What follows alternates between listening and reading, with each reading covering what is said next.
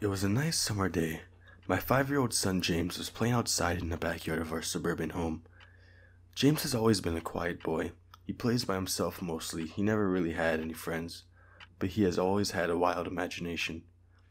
I was in the kitchen feeding our dog Fido when I heard what sounded like James talking to someone in the backyard. I'm not sure who it was he could be talking to. Could he have finally made a new friend? Being a single dad, it's hard for me to always keep an eye on our son, so I decided to go outside and check on him. When I went into the backyard, I was a bit confused because James was the only person back there. Was he talking to himself? I could have sworn I heard another voice. James, it's time to come inside.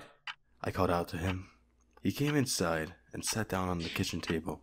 It was about lunchtime, so I decided to make him a turkey sandwich. James, who are you talking to out there?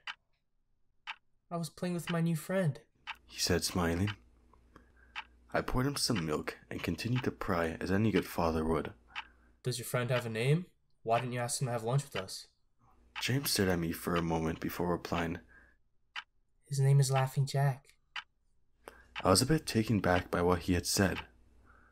Oh, that's a strange name. What does your friend look like? I asked, a bit confused. He's a clown. He has long hair and a big swirly cone nose. He's got long arms and baggy pants with striped socks, and he always smiles. I realized my son was talking about an imaginary friend. I suppose it is normal for kids his age to have imaginary friends, especially when he has no real kids to play with. It's probably just a phase. The rest of the day went by as per usual, and it was starting to get late, so I put James to bed. I tucked him in, gave him a kiss, and made sure to turn on his nightlight before I closed the door. I was pretty tired myself, so I decided to go to bed not long after. I had an awful nightmare. It was dark. I was in some kind of rundown amusement park. I was scared, running through an endless field of empty tents, broken down rides, and abandoned game huts. The whole place had a horrible look to it. Everything was black and white. The prized stuffed animals all hung from nooses in the game huts, all with sick grins stitched to their face. It felt like the whole park was looking at me, even though there wasn't another living thing in sight. Then suddenly, I began to hear music play. The sound of Pop Goes the Weasel was being played on the squeeze box echoed through the park. It was hypnotizing. I followed its tune to the circus tent almost in a trance, unable to stop my legs from moving forward. It was pitch black. The only light came from a single spotlight shining on the center of the big top. As I walked towards the light, the music slowed down, and I found myself singing, unable to stop. All around the mulberry bush, the monkey chased the weasel. The monkey thought 'twas all in fun. The music stopped right before the climax, and then suddenly the lights shot on. The intensity of the lights was practically blinding, and all I could see was a dark silhouette shuffle towards me. Then another one appeared, and another, and another. There were dozens of them, all coming towards me. I couldn't move, my legs were frozen. All I could do was watch as the haunting figures drew nearer. As they got closer, I could see that they were children. As I looked up at each one, I noticed they were all horribly disfigured and mutilated. Some had cuts all over their body, others severely burned, and others were missing limbs, even eyes. The children enveloped me, clawing at my flesh, dragging me to the ground, and tearing inside me. As the children tore me apart and I faded away, all I could hear was laughter, horrible, awful, evil laughter.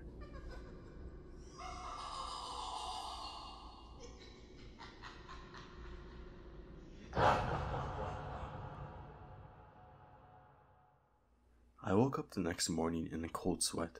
After taking a few deep breaths, I looked over and saw that a few of James's action figures were positioned facing me on top of my nightstand.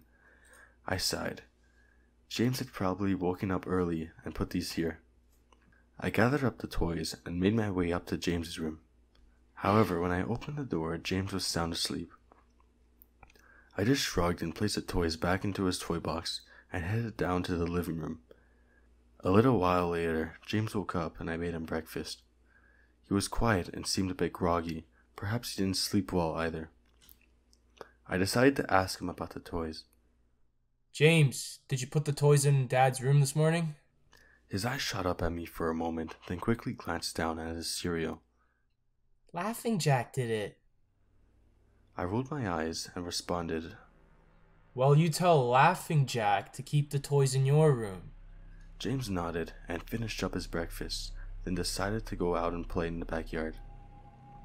I went to relax in the living room, and I must have dozed off, because I woke up a couple hours later. Shit! I need to check on James! I was a bit worried. It had been over 2 hours since I have checked on him.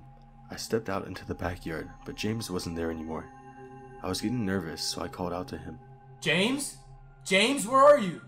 Just then, I heard a little giggle come from the front yard. I rushed through the gate, around to the front of the house. James was sitting on the sidewalk. I breathed a sign of relief and walked over to him. James, how many times have I told you to stay in the backyard? James? What are you eating? James looked up at me and then reached into his pocket and pulled out a handful of hard candies. This made me very nervous. James, who gave you that candy?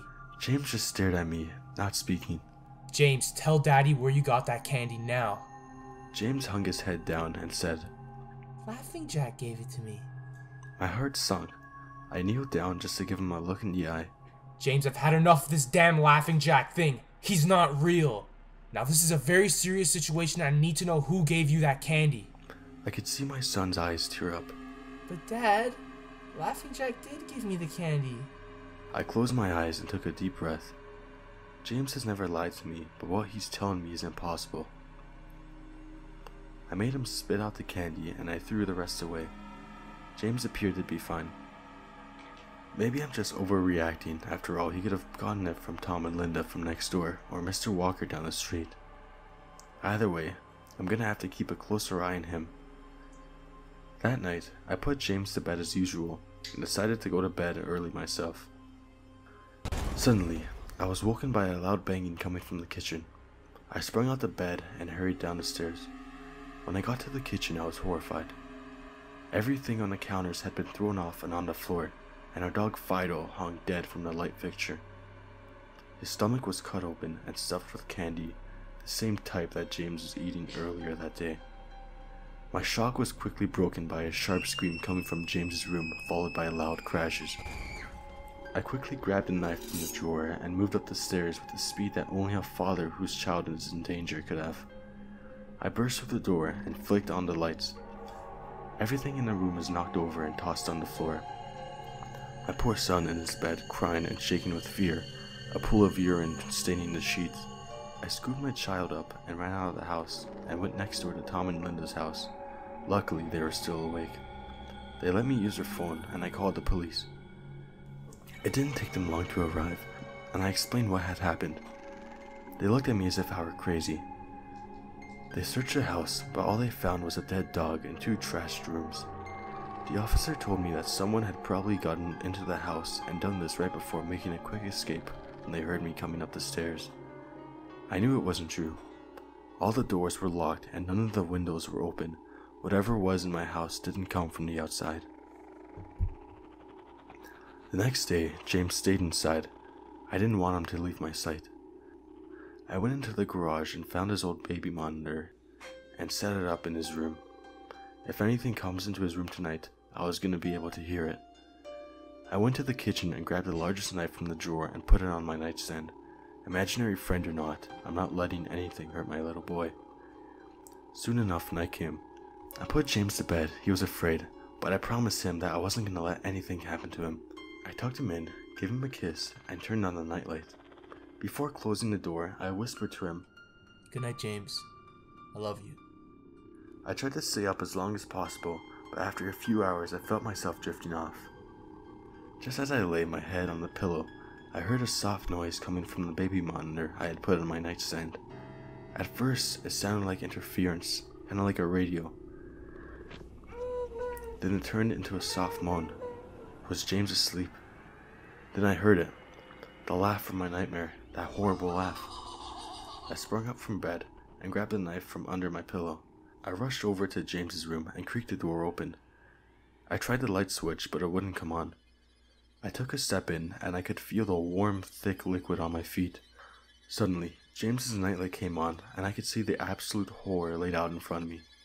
James's body was nailed on the wall, the nails piercing through his hands and feet. His chest was cut wide open, and his organs hanging down from the floor.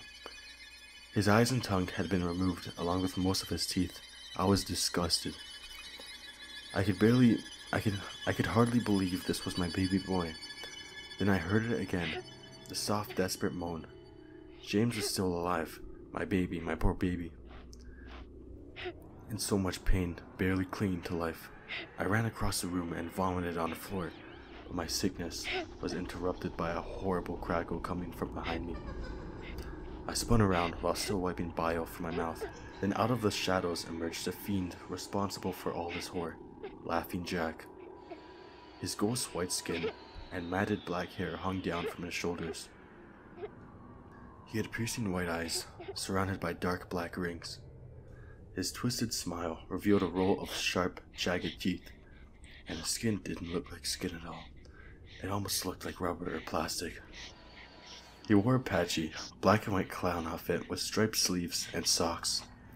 His body itself was grotesque, and his long arms hanging down from his waist, and the way he poised made him look almost boneless, like a rag doll.